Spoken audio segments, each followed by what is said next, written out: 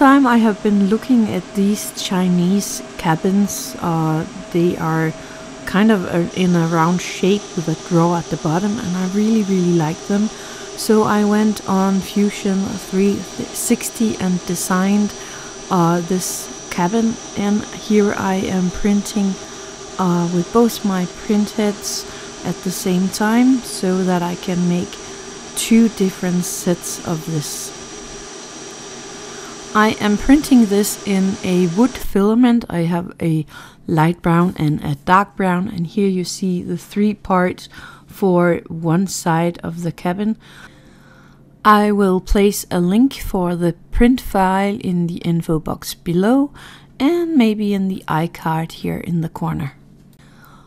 I glue the top part to this bottom part of the cabin itself, and I'm just putting a little glue on each of the shelves here, and then I am placing the top part onto this bottom part, just like you see me do right here.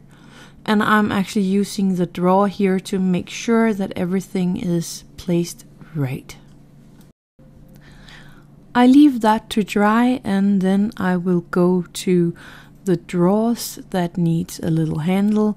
So I have an eye pen, and I have a thing for a necklace thingy and a little jewelry. And now I'm going to take my drill bit, and I'm going to drill a tiny hole into the drawer. And that's actually very easy in this wood filament. So I'm just going to find the place where I want the little hole. I'm using my mat here as a measurement, and finding the middle and marking where I want the little hole to go, and just making sure that I have it in the right height here. And then I'm going to drill the hole through the wood filament.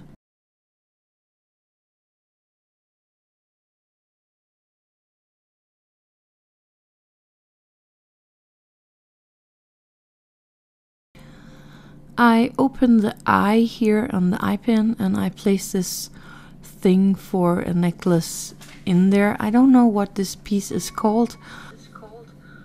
Then I am placing this little jewelry like that, and I'm going to glue this little jewelry to the eye pen so that it sits exactly like I want it to.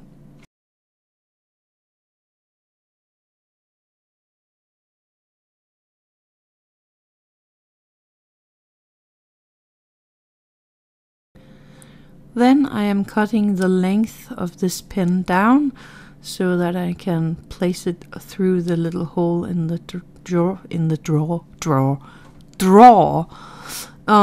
whatever. And I'm going to glue that into place, just with a tiny bit of super glue gel here.